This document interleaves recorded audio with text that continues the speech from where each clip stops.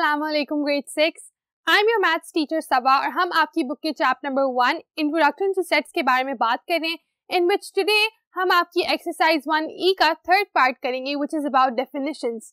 तो हम चैप्टर 1 में आने वाली डिफरेंट टर्मिनोलॉजीज को डिफाइन करेंगे और उनका मतलब समझेंगे। Let's go see what we are talking about. Chapter number 1 बहुत एक्सटेंसिव टॉपिक था जिसके अंदर हमने सेट्स के बारे में, मुख्तलिफ एस्पेक्ट्स के बारे में डिस्कशन की है। रिकैप में अगर हम चले जाएं तो हमने सेट्स को डिफाइन किया है, सेट नोटेशंस को डिफाइन किया है, फिर हमने different types of set, unit set क्या होता है, एम्प्टी सेट क्या होता है, इन चीज़ों को डिस्कस किया है। Then we went on to discuss subsets.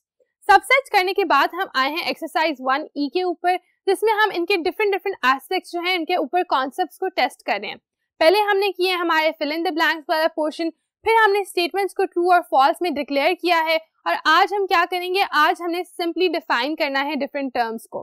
तो क्वेश्चन नंबर 3 अगर आप देखो अपनी एक्सरसाइज 1E का, तो उसमें उन्होंने आपको कहा है डिफाइन दीज फॉलोइंग टर्म्स और आपको कोई 17-18 टर्म्स जो हैं वो उन्होंने दी हुई हैं ताकि आप उनको डिफाइन कर सकें। तो आज हमने मिलकर यही करना है कि हमने उनको डिफाइन करना है। तो आए पढ़ें सबसे पहले क्वेश्चन नंबर 3, डिफाइन। पहली डेफिनेशन जो आपसे रिक्वायर्ड है वो है एक फाइनाइट सेट की। A finite set contains a limited number of elements. तो बहुत आसान सी, जो सबसे आसान डेफिनेशन है ना इस पूरे चैप्टर में, वो फाइनाइट और इनफिनिट जो सेट्स हैं उनकी है। क्यों? फाइनाइट होता है जिसकी कोई हद जो है मुकर्रर हो, जैसे 20 से नीचे होने चाहिए नंबर्स, या 30 से नीचे होने चाहिए नंबर्स, या D तक अल्फाबेट्स होने चाहिए। जब आप किसी चीज पे लिमिट डाल देते हो ना, जैसे अगर आप कहते हो कि कोई से 4 लोगों का नाम लिखो, 4 लिमिट आ गई है, ठीक है। तो इस जब ऐसा सेट हो जिसके अंदर लिमिट सेट की हुई हो, आपकी जो चीजें हैं वो फाइनाइट नंबर्स में हो, यानी खत्म हो जाती हो, उनकी लिमिट हो, हद मुकर्रर हो, तो हम उसको कह देते हैं फाइनाइट, और इस सेट को हम कहेंगे फाइनाइट सेट। तो जिन चीजों की, जिस सेट की कोई लिमिट सेट है, लिमिट लगाई गई है उसके ऊपर, ऐसा सेट जो है फाइनाइट सेट होगा। और इसी का ऑपोजिट जो है इनफिनिट सेट होता है। आइए चल के उसकी भी डेफिनेशन पढ़ें। What is our second definition? दूसरी डेफिनेशन है इनफिनिट सेट की। It contains an infinite or unlimited number of elements. बिल्कुल उसी का ऑपोजिट, फाइनाइट सेट का ऑपोजिट है इनफिनिट सेट। ऐसा सेट जिसमें कोई भी लिमिट जो है वो नहीं लगाई गई। आप इंटीजर्स हैं तो लिखते ही चले जाएं, आप 100 से आगे नंबर्स हैं तो लिखते ही चले जाएं। ऐसा सेट जो है उसकी कोई लिमिट नहीं होती। So what do we say? We say कि ये सेट इनफिनिट सेट है, ये कभी भी खत्म नहीं होगा। इसको हम रिप्रेजेंट किस तरह से करते हैं, एंड में आप डॉट डॉट डॉट लगा देते हो सेट के, टू शो कि ये सेट जो है कंटिन्यू कर रहा है until forever. So such sets are called infinite set. Let's look at our third definition. तीसरी डेफिनेशन है a unit set. Unit set बहुत आसान अगेन डेफिनेशन है। यूनिट सेट क्या होता है, जिसको सिंगलटन भी कहते हैं। यूनिट सेट एक ऐसा सेट होता है जिसके अंदर सिर्फ एक ही एलिमेंट हो। अगर कोई सेट है उसमें सिर्फ एक नाम आ रहा है या एक नंबर आ रहा है, एक किस्म का डिजिट आ रहा है, एक सिटी का नाम आ रहा है, सिर्फ एक ही चीज आ रही है, तो क्या होगा? तो ऐसे सेट को हम कहेंगे एक यूनिट सेट। फॉर एग्जाम्पल, अगर आपसे कोई कहेगा कि पाकिस्तान की कैपिटल सिटी को एक सेट में लिखें, सिर्फ एक ही कैपिटल सिटी है, वो इस्लामाबाद है, तो आप जब उसको लिखोगे आपका ऐसा जो सेट है वो एक सिंगलटन या एक यूनिट सेट कहलाएगा। Next we have empty set. नाम से ही पता चल जाता है एम्प्टी सेट, खाली सेट, ऐसा सेट जिसमें कुछ भी नहीं हो। And empty set contains no elements. तो ऐसा सेट जिसमें कोई भी एलिमेंट नहीं होता वो एम्प्टी सेट होता है। इसका दूसरा नाम जो है नल सेट होता है। हमने इसकी एग्जांपल्स भी ये की हुई हैं कि फॉर एग्जांपल आप 2 का ऐसा कोई मल्टीपल लिखें जो कि ऑड नंबर हो। ऐसा कोई नंबर नहीं है जो 2 का मल्टीपल हो और फिर ऑड नंबर हो। सो इन दिस केस हम क्या कहते हैं, हम कहते हैं कि ये सेट जो है नल सेट है, इस सेट में कोई भी नंबर्स फॉल नहीं करते हैं। नेक्स्ट डेफिनेशन है हमारे पास डिसजॉइंट सेट्स की। डिसजॉइंट एज आई मेंशन कि डिसजॉइंट जुड़े हुए नहीं, जिनका आपस में ताल्लुक या जॉइंट नहीं है वो। सो 2 or more sets that contain no common elements. 2 बिल्कुल मुख्तलिफ सेट। एक सेट में है जी कि लड़कों के नाम लिखें 5 और एक सेट में है लड़कियों के नाम लिखें 5, आपस में कुछ भी कॉमन नहीं है। तो ऐसे 2 सेट्स को, या उनसे ज्यादा भी हो सकते हैं, उन सेट्स को हम कहेंगे disjoint sets. 2 or more sets that contain no common elements like I just read. तो कोई ऐसे सेट्स जिनके अंदर कोई भी कॉमन एलिमेंट नहीं होता, बिल्कुल मुख्तलिफ चीजों के अलग अलग सेट्स होते हैं, हम कहते हैं कि ये 2 सेट्स या ये 3 सेट्स जो हैं ये डिसजॉइंट सेट्स हैं। So now we are studying about overlapping sets. 2 or more sets that have at least one common element. तो दो या उनसे ज्यादा सेट्स जिनके अंदर कोई भी एक कॉमन एलिमेंट हो उसको हम क्या कहेंगे, उसको हम कहेंगे एक ओवरलैपिंग सेट। जैसे अगर दो सेट्स हैं, दोनों के अंदर कहीं पर 2 फॉल कर रहा है या कराची फॉल कर रहा है, ऐसी कोई भी चीज है जो दोनों सेट्स में फॉल कर रही है, so what will we call it? We will call it N overlapping set.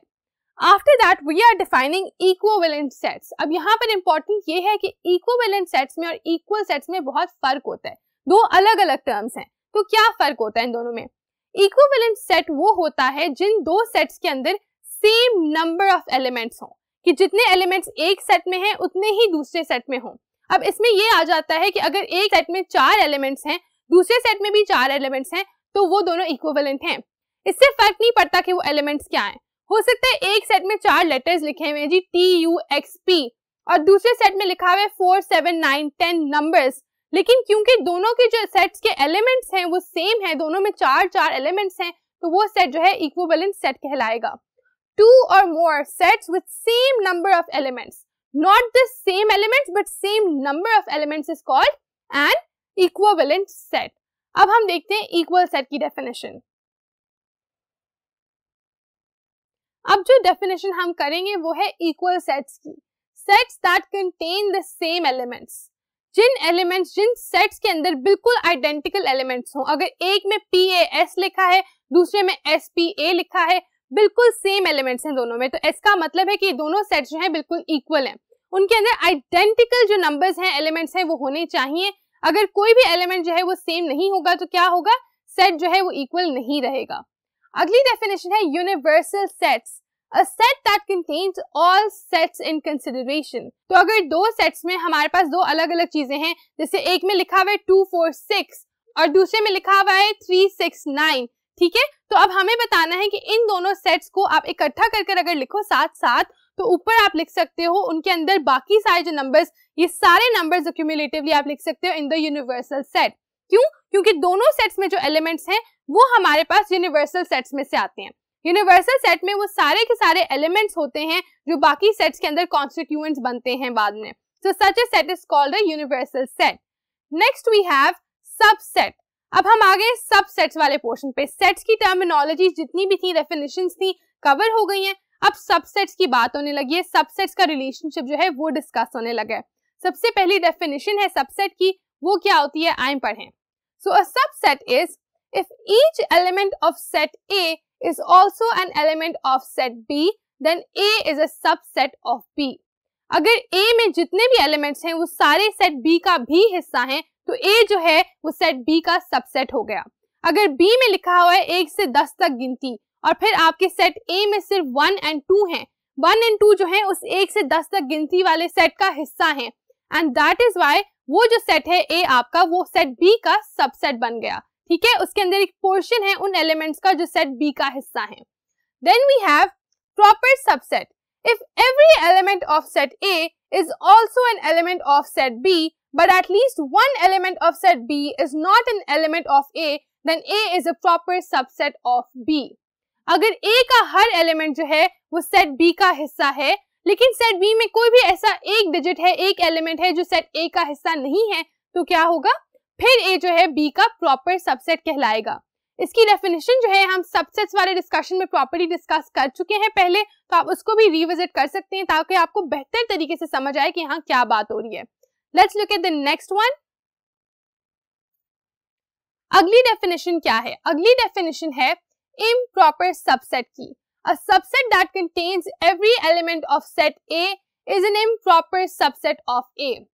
ऐसा सबसेट जो अपने पेरेंट सबसेट या ओरिजिनल सबसेट के सारे एलिमेंट्स रखता हो। जैसे अगर एक सेट है आपके पास, उसके अंदर है 1, 2 और 3 और फिर उसका सबसेट आ जाता है B और उसमें भी 1, 2 और 3 सारे वही एलिमेंट्स हैं, तो फिर B जो है वो A का इम्प्रॉपर सबसेट कहलाएगा। क्यों? क्योंकि उसमें तमाम वो एलिमेंट्स हैं जो उसके ओरिजिनल या पेरेंट सेट में हैं। उसके बाद superset. A superset is a set that contains all elements of a smaller set. तो जो आपका पेरेंट सेट है, जो ओरिजिनल सेट है ना जिससे सबसेट बन रहा है, वो सुपरसेट है। तो अगर आप देखते हो A जो है वो क्या कर रहा है, A अगर B का सबसेट है तो B A का सुपरसेट है। क्यों? क्योंकि A ने जो एलिमेंट्स लिए हैं वो B से लिए हैं और B से जितने भी एलिमेंट्स हैं फिर B के अंदर वो सारे के सारे हैं and that is why B is called a superset.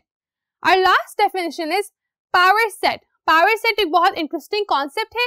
It contains all the subsets that can possibly be created from an original set.